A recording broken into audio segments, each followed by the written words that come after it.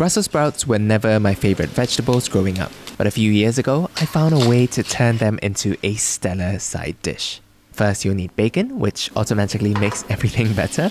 Just fry it in the pan until crispy and save the bacon fat. Then make a mayo by whisking together an egg yolk, mustard and lemon juice and drizzle in oil, bacon fat and salt.